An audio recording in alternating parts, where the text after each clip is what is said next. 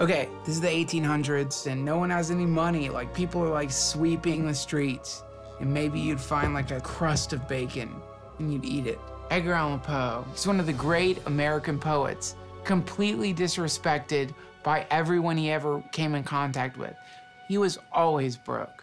And he came into contact with a fellow by the name of Rufus Griswold. So Griswold says to Poe, hey, I'm making this book called The Poets and Poetry of America. So give me some of your poems, and if I like them, I'll put them in. He knows if he puts him in the book, then Edgar Allan Poe will be likely to write a nice review. So Poe's like, okay, I'll give you some of my poems. So here's my poems. So the book gets published.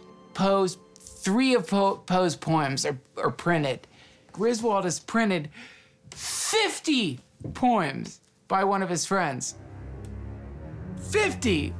Poe's sitting there with the book in front of him, flipping through the book, flip, flip, flip, flip, flip. What the Are you serious? This sucker, hack, loser, ass has put me in the very back of this book. I have been hornswoggled by a Griswold comes to him. He's like, Edgar, what do you say that you write one of your wonderful reviews of my book? And I'll give you $100 for it. It's basically bribery. And Poe's like, sure, no problem. I'll take your money and write a review of this book, no problem.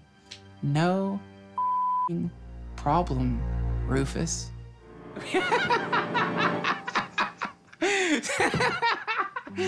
So he writes the review.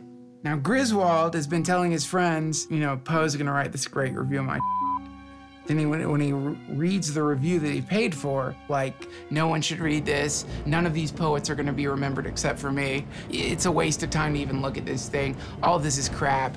Edgar Allan Poe.